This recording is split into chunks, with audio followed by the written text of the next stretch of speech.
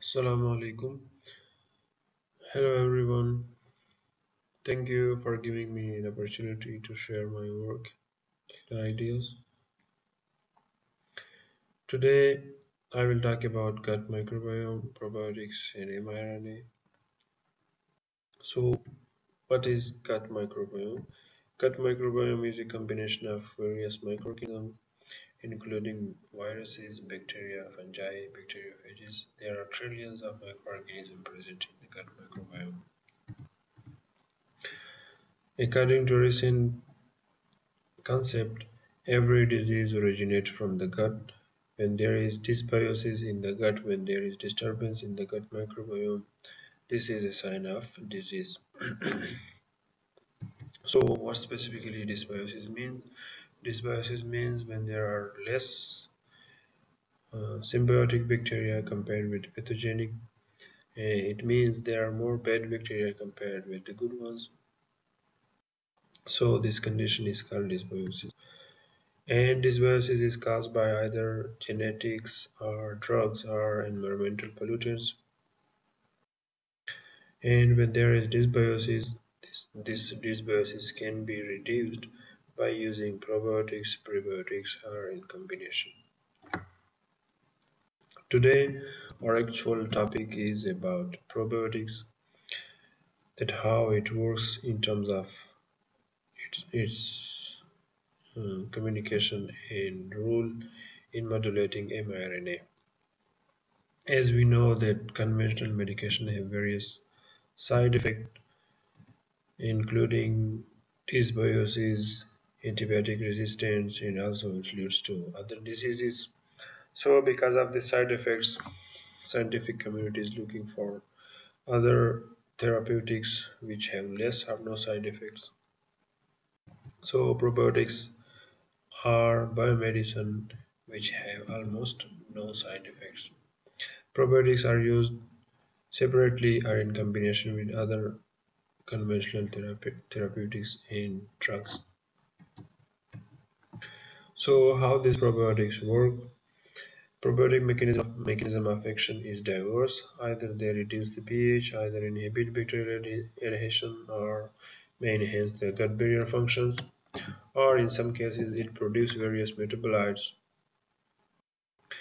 which stop and decrease the adhesion of other pathogenic bacteria.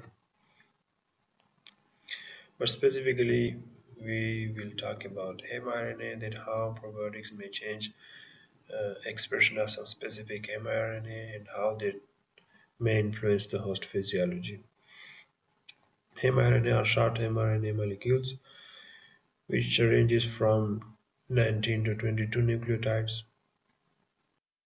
And these mRNA molecules are not translated into specific proteins, but they work to enhance or decrease expression of some specific target genes. So how this mRNA are released? Actually, mRNA are released in the form of extracellular vesicles, in the form of cells, in the form of sacs from cells. The extracellular vesicles not only are released from gut microbiota, but the host cells also release some specific microRNA in the form of different vesicles. So there are some specific gut associated mRNA and they have some specific targets. And here B and his co-workers represented that there are some specific mRNA associated with the gut microbiome and they influence various inflammatory cells like dendritic cells, T cells, macrophages, etc. Also, there are some specific mRNA which are specifically associated with the gut, and that mRNA have specific target in the intestine. Not only that the gut microbiome and gut-derived mRNA have effect in the gut, but that mRNA which are associated with the gut, may have influence on the brain function. A recent article shows that the mRNA which are derived and produced in the gut may can have influence on the brain because it can goes to circulation. It may leads to brain. Here it's worth mentioning that the gut microbiome not only release mRNA, like these are not only the gut microbiome that releases mRNA, but also the host cells uh, may release some specific mRNA and may influence the gut microbiome. Not like the gut microbiome influences the host cell, but the host cells also release some mRNA and they may influence the gut microbiome and may change the diversity of the gut microbiome. So the communication is bidirectional. Like gut microbiome associated mRNA influence the host cell's host physiology, and the host mRNA also affect the gut microbiome and affect its diversity. So we can say gut microbiota and mRNA communication is bidirectional. Means that gut microbiome produces mRNA and it influences the host, while host produced mRNA and it have influence on the gut microbiome. So the point here is that if there is a use of some specific probiotics, and that probiotics, like we already know that probiotic may change the gut microbiome, and when there is a changed gut microbiome, there will be changed production of specific mRNA, can say through specific metabolites, and then that can influence the host, and so there will have effect in the form of specific mRNA production from differential gut microbiome because of a different uh, microbiome due to use of specific administration of some specific probiotic strains.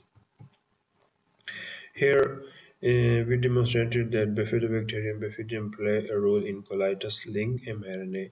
We used a mice model and administered bifidobacterium bifidum, and we found that some specific mRNA that is linked with colitis were down-regulated by administering bifidobacterium bifidum in a mice model. Also, it's important to mention that not only there are some specific probiotic strains, like people already have worked, that there are some specific strains like E. coli, Nicely, which is a well-known probiotic, Saccharomyces already, and some other strains. They they have some target mRNA, and they have an effect. Either they down-regulate or down-regulate their specific mRNA and their target genes.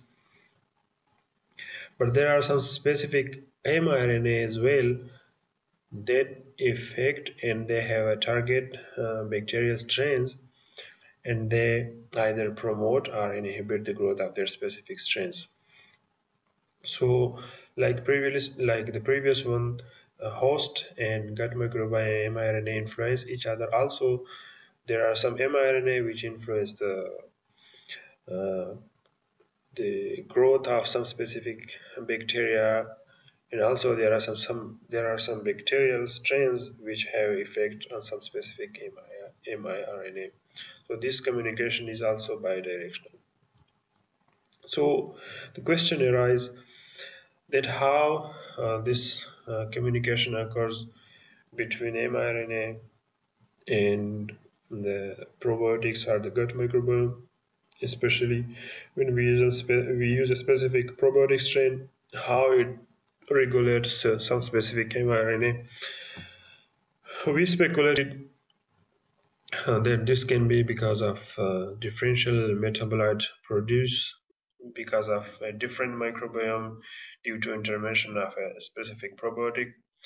So When there is differential metabolites production, then that can lead to different production of mRNA, and the different mRNA may can influence the host physiology. So uh, this can be a possible reason. In this article, which was a review article, was published in 2019.